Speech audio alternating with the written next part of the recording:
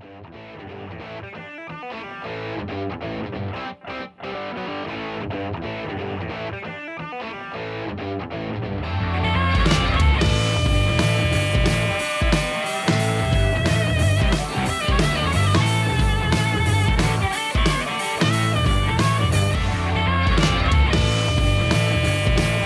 to you from the all-new Live House in Hollywood, California. Hey everybody, welcome to this week's episode of Pensado's Plays. We are going to have our first ever live ITL. It's going to be fun. But first, a couple things. Mark your calendars for two upcoming events.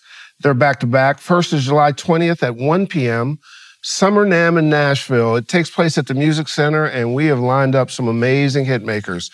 Luke Laird, Ross Copperman, and powerhouse executive Beth Laird, Luke's wife. Imagine this, 40-some-odd hits on superstars like Dierks Bentley, Carrie Underwood, Lady Antebellum, Luke Bryan, Brad Paisley, Kenny Chesney, Keith Urban, Kacey Musgraves, and that's just to name a few. So if you're a songwriter, producer, engineer, you want to be an executive, you want to know about publishing, management, male or female, whatever you want to be in the business, you want to hear and learn from these folks. They are great people. And right afterwards, we set up so you can meet them. We're going to hang out in the Pro Audio Lounge. Dave and I will be there as well. Take a snap, ask a question, and all of this is free thanks to the good folks at NAMM. How do you do it? Sign up at the makemusicexperience.com, put in the code Pensado, that's important, and then you're in, but also get there early. You want to get your seat early. And then the following weekend, Dave and I will be doing the keynote hang at IMSTA Festa in Atlanta. That's July 27th, 12 noon at the SAE campus. We'll share with you some insights, some tips, and some stuff from our guests. And we're going to bring a ton of goodies to help your skills. Companies like PreSonus, Antares, FabFilter, Melodyne, Nugent, IK Multimedia, Acusonus, and many more are providing stuff that we're going to let you win and go home with. Register at www.imsta.org, and you will be able to get in. It's also free. July 27th, 12 noon at SAE. Come learn a bit, win a bunch, and let's have some fun. So, Dave, let me ask you, we've seen globalization be a big part of our industry, and remember the first time something global happened for us? What was it? I received a photograph of some students, you see it on the screen there, from Taipei, and it was just pretty shocking, wasn't it? Yeah, I'm stuttering for words to explain it. We didn't know. You remember, we weren't even reading the comments back then. We were so afraid that people wouldn't like what we were doing, and to see that, it just changed everything for me. It gave us a purpose greater than just the sum of the parts, you know? And I think that globalization has become such a normalized now part of the audio business. Our peers and your peers, they're working globally, they're teaching globally, they're traveling and speaking and creating products. One of the early pioneers in e-mixing is six-time Grammy Award winner Richard Furch. He's created some very cool product. He's got a great background. He's worked with Prince, Frank Ocean, Macy Gray, Outkast, Tyrese, a ton of Asian superstars. His combined work has over 1 billion views on YouTube. He is a very gifted guy and a great guy. And he's created this very cool masterclass. He used Asian megastar Jem and her monster hit Light Years Away. It's got 3 hours, 10 chapters, bonus videos, all kinds of stuff, of beautifully shot content. He goes from literally the first files to the final mix, and all of it has Chinese subtitles, a big deal. If you don't speak English or you're a Chinese student, this is good for you. Full of tips and techniques, philosophies you can utilize on really on any pop record. But this takes a mega hit. I think it's the largest hit on YouTube, the largest Chinese song on YouTube. It's fun, it's easy, it's good for any producers and engineers or mixers. You should check it out. An example of this globalization that people are involved in. If you want more information, go to emixing.com and enter the code Pensado, because he's taking care of our family like he does, and you should check it out. Rich, good job. It was good to look at the stuff. And it's great to see how folks are expanding in our business. We also have the first winner of our AXE I sweepstakes. Yay. It is Yves Cloutier. Wow. It's pretty good, huh? So 3 more weeks to enter, 3 more weeks to win, and you can do it simply by entering your email at ikmultimedia.com/Pensado. Plus, our man Dave is going to do something that we've never done before, the first ever live ITL, and it's going to feature this powerful and versatile tool. So, lots of information, live events, globalizations, masterclass, all kinds of stuff. So, to stay abreast of it, sign up for our newsletter, like, subscribe, and click notify if you would, and we'll keep you up to date. And so now here's Dave and his great team member, Jaime, with a live ITL. Dave, take it away. Jaime and I spent a lot of time using the AXE I. He wrote a song with Faye, an artist that's up and coming and incredible. And we're going to show you a real-time application take place right in front of your eyes. Cool. Yeah, as you can tell, we're in a new place. We're trying something out, and I think you're gonna really enjoy it. My friends at IK Multimedia gave me an AXE I a couple of months ago, and I've been playing with it and using it. Jaime, my friend and my teammate and studio mate, we've been using it. Jaime recently wrote a song with it that hopefully in the next few months you might hear on Spotify. And so what I wanted to do today was show you kind of how we use it and how really incredible it is.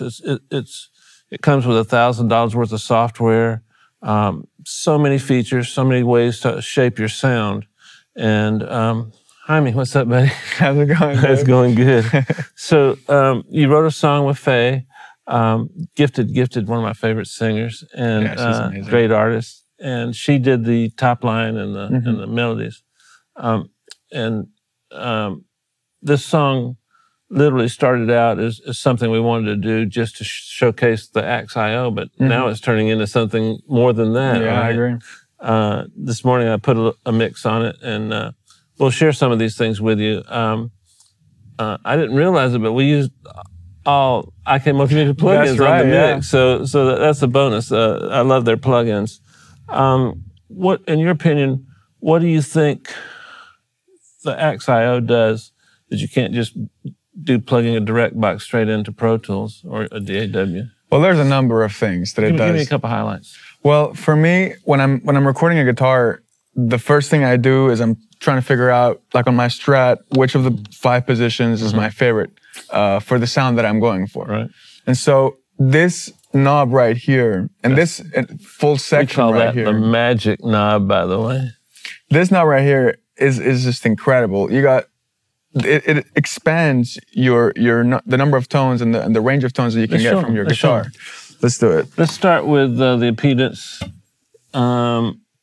Correct me. This is low impedance, right? No, this is high impedance. That's high impedance. That's right. Now, impedance, guys.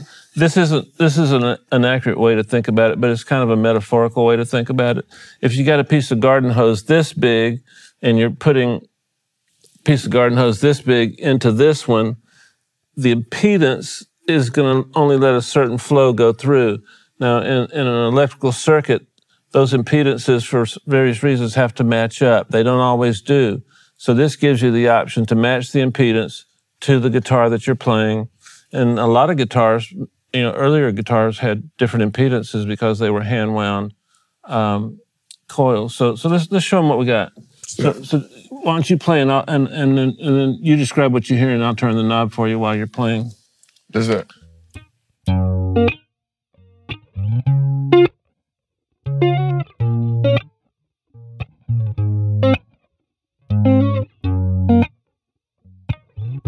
It's getting a little darker. Yeah. Okay, so it got a little darker, right? That's right. Now, what that does for me, and we're all different, but I like a darker sound for my pickups when I'm going to a Marshall, a Bogner, one of those types of amps. If you're playing clean, play it again. We'll play clean. I would use that if we're playing. Cool. So I do that if we're playing clean. Now, there's another thing to shape the tone. You've got a choice between an FET in the preamp input or not. So let's try to go for a brighter sound, kind of like a classic Strat sound. So we'll start with a high end here. That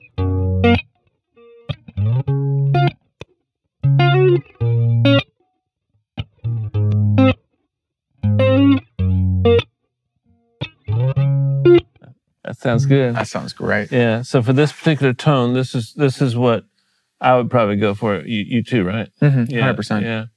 So you can see that the entire unit is designed to give you options. Now, another cool thing is it's got an output that you can actually use it like to reamp with. So you record your guitar just straight into Pro Tools or your DAW, and then you can reamp it. So in other words, you can take that sound from the DAW and run it through an amplifier or run it through a guitar pedal or something just by using this. What was another feature that we were talking about earlier today? Well, it integrates really well with Amplitude. It actually comes with That's Amplitude. Right. And so you get that free. You get the full Amplitude with all kinds of stuff for free, which is really awesome. Yeah. And with this knob here, you can actually control presets and various things within Amplitude, which is amazing. Obviously, if you're a guitar player or a bass player, it's just such a great feature. You also have a tuner that you can use while you're recording, while you're tracking. And a couple of great things which you can use live, which you can use in the studio, you can use when you're jamming, whatever it is. In the back of the unit, you can plug in an expression pedal or a foot switch, and you can use that to control, say, a distortion pedal on Amplitude or a wah pedal. We've got 5 outputs and 2 inputs, right? That's right. And on the back, you've got a two-way where you can plug a 1/4 inch or you can an XLR, and then of course we're plugged in the front. A couple of other things that I liked is when you plug something in, the input automatically takes you where you need to be. You don't have to set it. It'll automatically tell you what it is, and it'll go there. So that's a time saver. If you're recording and you're having a latency problem with your inside your signal path with the DAW, show them where the monitor is. It's the knob right here, and you can just monitor it direct from what's coming into the interface instead of having to deal with the latency if you got latency in your DAW. It's a great feature too. You want to show them the software? Yeah, absolutely. Okay. So the software right here allows you to do a number of things. You can control things like the sample rate, the type of monitoring you're doing. You can actually monitor the direct in mono. You can make it so that the tuner mutes the signal when you're tuning, which is kind of a handy feature. If you're on stage. Exactly. You can do various things with the output. And here you can assign different MIDI channels for the external control pedal. So like for your foot switch or your expression pedal. And it's just so easy to integrate with Amplitude, which again, it's just a time saver and it makes life easier when you're just trying to get an idea out there. You mentioned sample rate. It'll go all the way up to 192.24, right? That's right. For me, sample rate, I'll try all of them, you know, because it's so weird. You think that the highest is always going to sound best, but which one did you choose when you were? For this song, I actually went with 48K. Okay. I thought that was what was working. It's weird how that works, right? Yeah, it's really strange. But yeah, and by the way, these converters, they're so good. They're really, really, really quality. And I think the converters are probably the star of the show. No doubt. Well, I don't know. The Z-Switch. We're in love with that Z-Switch. Yeah. So you can control all of those things from the control panel, right? That's right, yeah. The expression pedal, that would go, you could control that too, right? On the left side. Yeah, you can assign it to various things. In fact, you can actually go outside of Amplitude and assign it to a number of things, but it's really easy to say that you got a wah pedal, a volume pedal, and Amplitude to just connect it to that. What were your thoughts on Amplitude itself? Amplitude is great. I mean, some of the things, I actually discovered this recently and I fell in love with it, but it has this feature, I'll show you guys, where you can... I know what you're going to talk, I know what you're going to say. Yeah, it's just so cool. Yeah, it's right here. Speaker, right? Yeah, so you can change, so you can pick your cabinet, you can pick your amp, but you can actually pick the speaker that you want to have in your cabinet. Yeah. And that just really changes the EQ and gives you another range of tones that, you know. Can you give us an example of maybe 1 or 2 speaker changes and see how the tone changes? Yeah, absolutely. So for instance, pull up this one over here. So I got it here on Brett Alnico B. This is what this sounds like.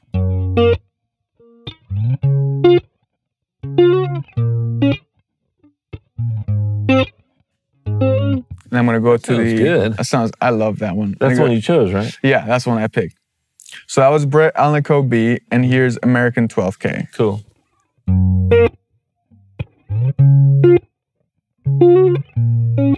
Ooh. Yeah.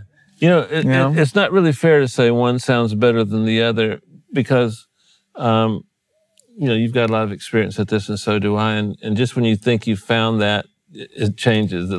So a lot of times, guys, in my mixing profession, Jaime will attest to this because he's there all the time with me, and a lot of it's trial and error.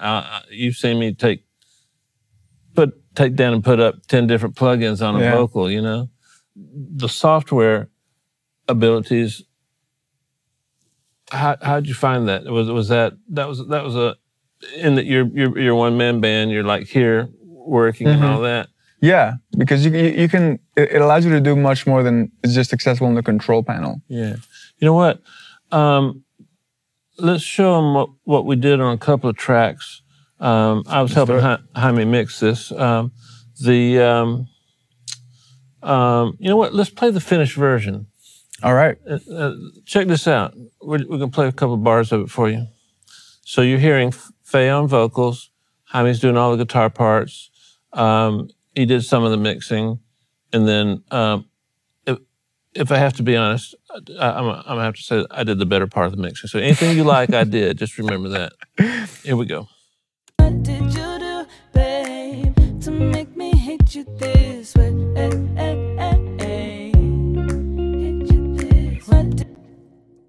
Man, that sounds pretty good. That's pretty good, man. She's so good, isn't she? I know. It's My just goodness. amazing. The main guitar part, let's show them what we did. Absolutely. Now, this is more showing you the color and usage of some of the compatibility with Amplitude. I think you came up with this Amplitude version, didn't you? Yeah. Yeah. So he actually composed it while listening to this particular sound. If you've ever played a guitar, you know that the sound and what you go through, whether it be an amp or a virtual, controls everything you do because, like I played through a Marshall for 20 years, and it had a response. How do you describe it? Like it had a certain amount of compression because of the distortion, and you got feedback from the amp, and then when some of the early plugins came out, amp simulators, the sound wasn't that bad, but the response just drove you nuts. It's the same thing as like having a delay at what you're hearing and what you're playing, but it's not that, but it gives you that feeling of unsettling. Yeah. And so show them what you did. So this is before.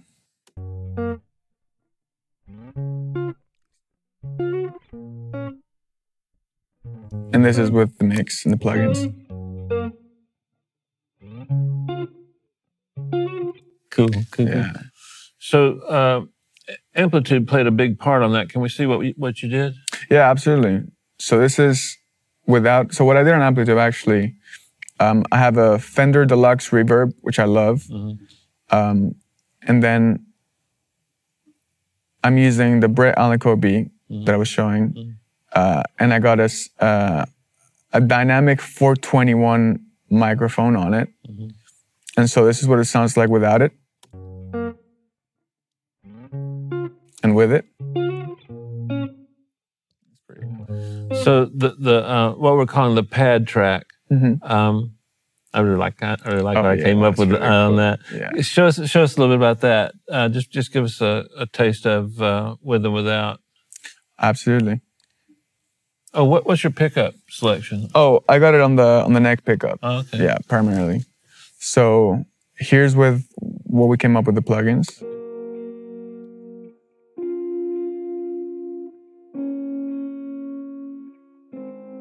And without.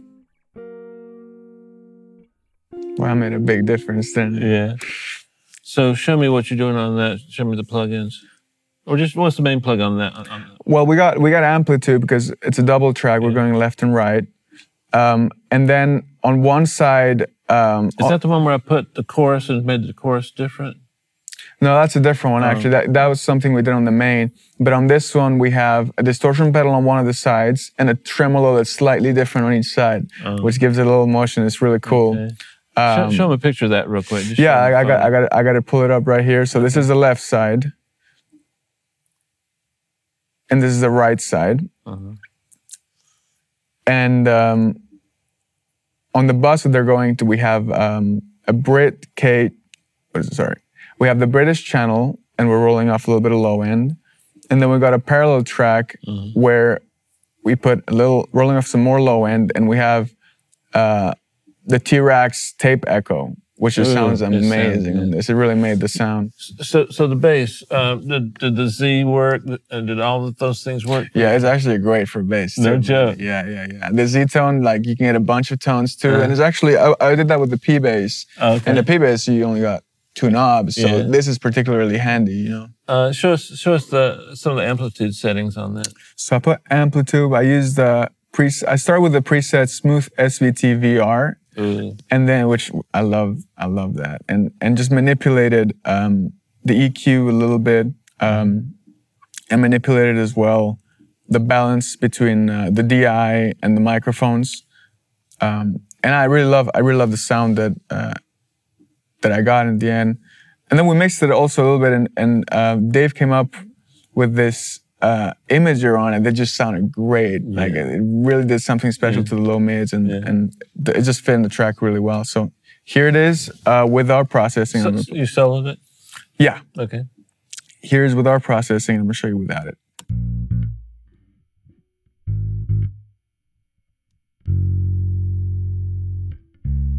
This is without it.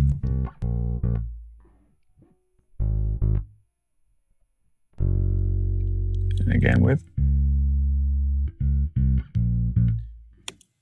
So you're going more for like a Motown '60s bass tone. Yeah. Let's play the whole song. Let's do it. All right. All right, here we go. Good job, by the way. Now you killed this, Dave. Come on. I think I hate everything about you. No, I can't stand anything that you do lately. Why do I hate everything about you? Tell me, what did you do, babe, to make me hate you this way? Hate you this way. To make me hate you this way. Hate you this way.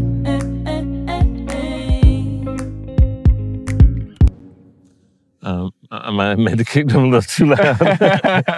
Man, I love her voice.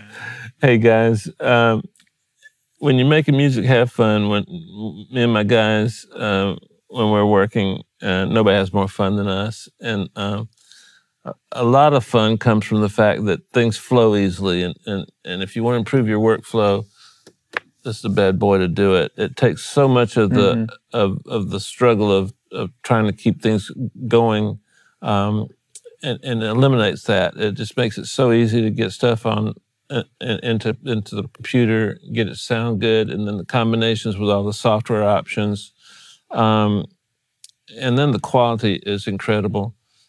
Give us a final thought of your process when you were recording all of these things.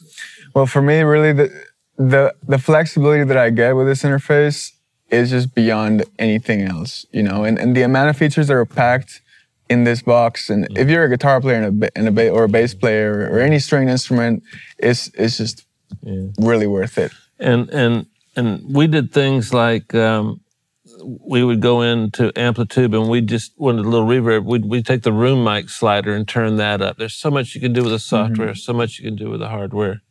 Hope you like this maiden voyage here on a new version of an Into the Lair. Let us know what you think. We'll see you soon.